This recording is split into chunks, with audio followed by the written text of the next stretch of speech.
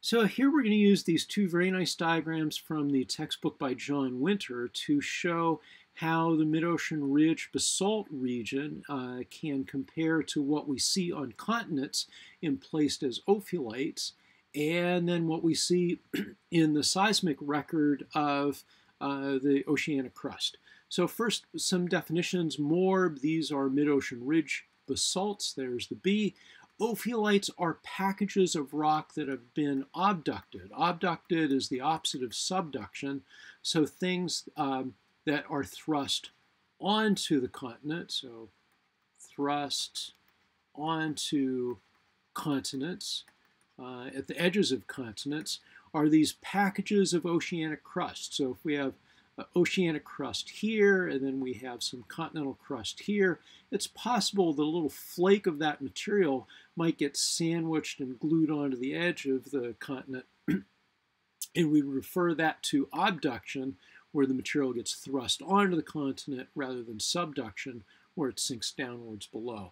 And so these rare cases of abduction of ophiolitic material give us an interesting geologic record of what the oceanic crust might look like. Otherwise, if we look at a mid-ocean ridge, we can set up some ocean floor seismometers. So let's let that be the ocean here. We can set up some seismometers on the ocean floor. There are a lot of earthquakes that are generated at the ridges. And as those earthquakes are generated along the ridge, here's the ridge here. If you have an ocean floor seismometer here, you would have earthquakes that would take that seismic energy, reflect it off some of these layers, and then the ocean floor seismometer would pick up those travel times. So in this pink column or orange column in the middle, this is what we see on land.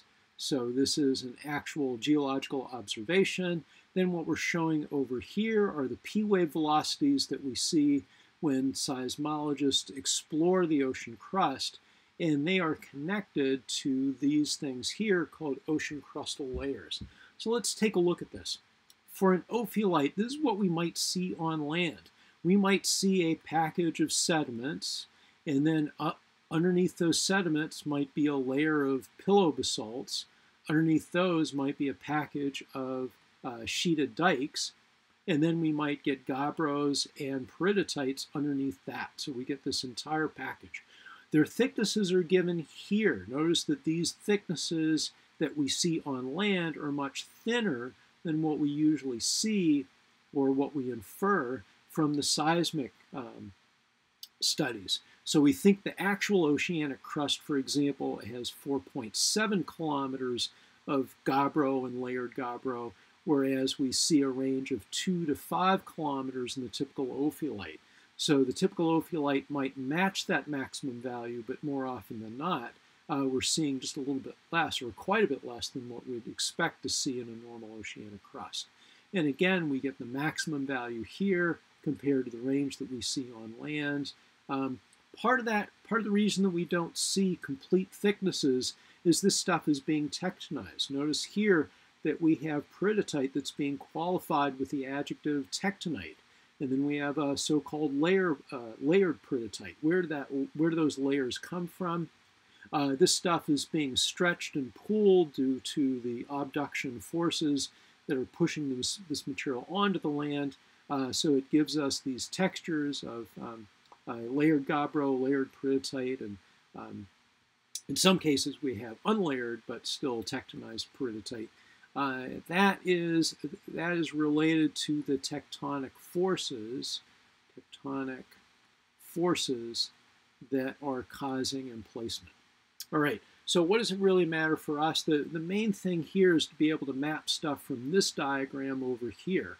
So when we see these seismic layers, or when we see the rock layers here in a typical ophiolite, they can be connected to what we think is the model that describes the mid-ocean ridge system and the ophiolites that would derive from those. So the mantle here would be these peridotites down here.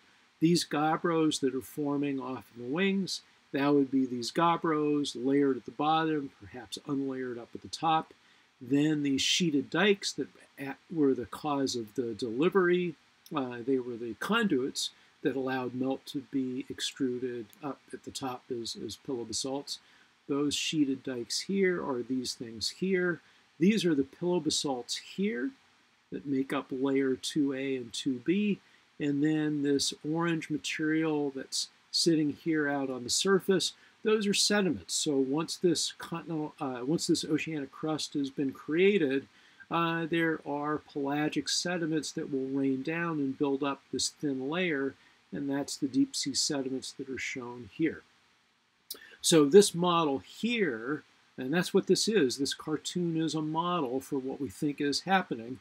This model is how we explain what we see in an ophiolite when we look at these particular types of rocks in outcrop, and it's also how we explain the P-wave velocities in the various layers.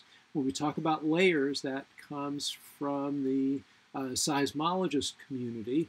When they talk about layers that have a certain velocity, like 6.7 or 7.1 kilometers per second, they're talking about certain rock types, but there are a range of rock types that can have these kinds of velocities. So they kind of hedge their bets. Instead of calling this a gabbro or a peridotite, they'll just call it a layer, and that layer will be 3A or 3B, for example, if they just want to indicate that layer that has this velocity.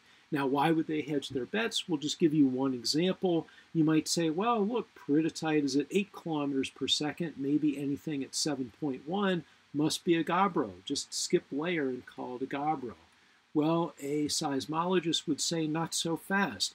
If we have mantle that is very, very hot, we can actually decrease its velocity to something close to 7.1 kilometers per second. So when we see this value of 7.1 kilometers per second in the P-wave signal in a seismic study, it could be gabbro, but it also might be peridotite that is very, very hot. So they don't always know precisely the composition and the temperature, and there are these trade-offs. We might take another example, another video to explain those kinds of complexities. But the bottom line for us is to relate this model to these geologic and seismic cross-sections.